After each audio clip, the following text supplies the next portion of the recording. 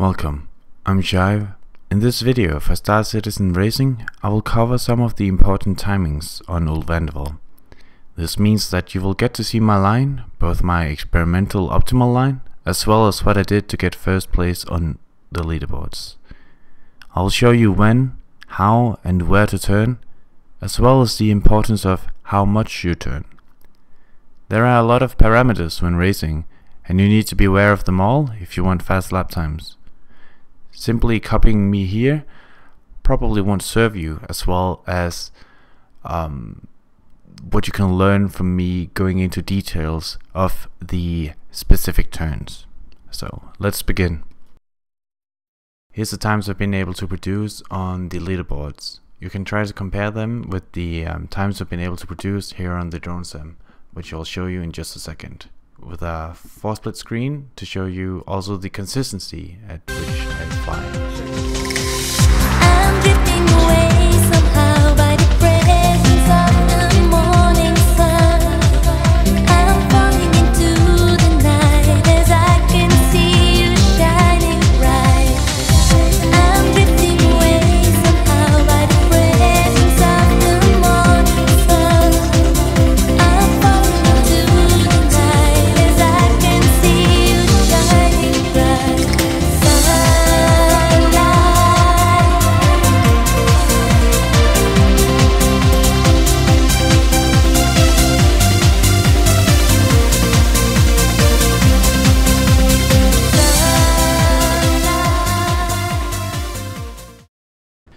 Alright, as we see here, first things first, take G safe off. I make a slight turn here in the beginning, very soft. Here I disengage my afterburner and activate normal boost. Gives a better turn with high speed.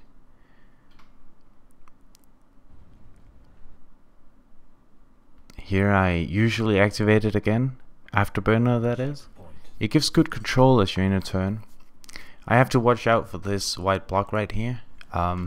You'll hit it fairly often with your hex spoiler. Go in a straight line here because you're very close to blacking out. Like stated, take a soft curve, really soft. You'll either hit the building there if you don't turn enough, or you'll turn too much and you'll black out. So right here you want to aim just above the port there, so you can make a really good turn here. I like to turn soft and then really hard here.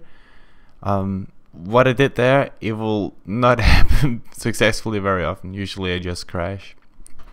Here, afterburner is still on. You just took your drift. You make sure you hit either the left or the right side here. Do not go through the middle of those antennas there. It will not happen. I luckily was able to roll out of my way there, so that was good. Disengage afterburner here, do normal boost. Do a counter turn relatively fast so you don't black out.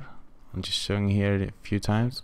You keep almost all your boosts when you all your speed when you do it that way. You go 370 all the way through, so you want to keep doing that. You could also at any time pause, of course, the video and read the little pieces of text there. They're more descriptive. Right. So while I'll talk about some more of the technicalities, I'll put on some my leaderboard record. I actually got the record back from a guy called M_Dot. Then I took just another one just to see if I could get a total time below 2 minutes, which succeeded. So I'll just put the entire clip here. A big problem for me in trying to convey all this information is that there is a lot of information. Right. So something I haven't covered at all is how I've been rolling. You yaw a lot faster than you pitch. So when you go side to side, that's faster. But you'll see there are cases where I do a little bit of a sort of diagonal turn, and it happens especially from the gate 6 to 7.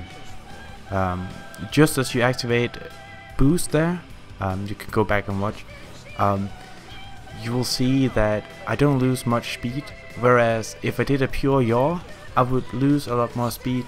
For some reason you keep a lot more of the speed when you do this sort of mix. However, there is a downside to it, and that is you will drift more when you do this. This drift is the key to it.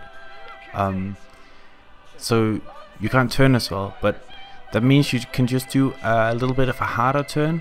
Now if you do too hard a turn, your ship will almost stop completely, so you got to be aware of that. So now that the video should be on the screen, you can sort of see that when we get to turn, let me see, 1, 2, 3, 4, yeah, turn 4, I do something completely different. I try to dodge the way I did it in the previous super fast laps completely, because it's just too unstable. I hit it goes wrong too often. I have once done 3 laps in a row in drone sim, but it's too big of a risk. So this way of doing it, and you could totally copy this, is just something I did ad hoc. It's not something I had trained or anything. I just did it this way because it was more safe, and I have an okay success rate with the rest of the track, so that is why. Today's race is turning out to be a real stick breaker. Look at that precision flying. Checkpoint.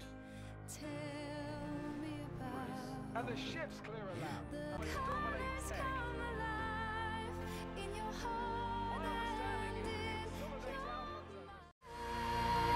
Ships are at their start positions. 2, 1, go. They're off. Now it's a race. There are no guarantees in Murray Cup, but this race is starting to look like a sure thing.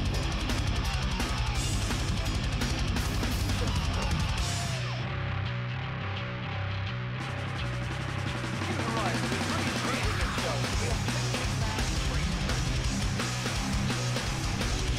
It's outstanding that these pilots have been able to maintain this pace.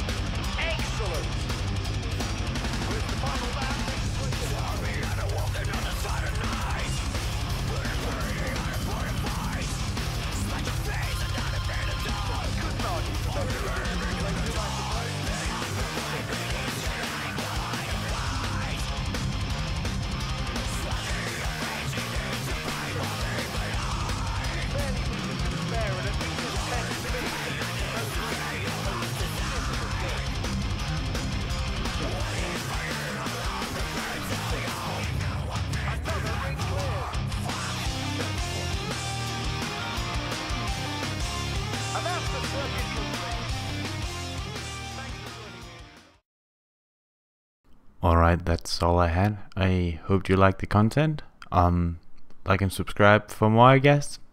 See ya. Oh, and comment if you want anything specific changed.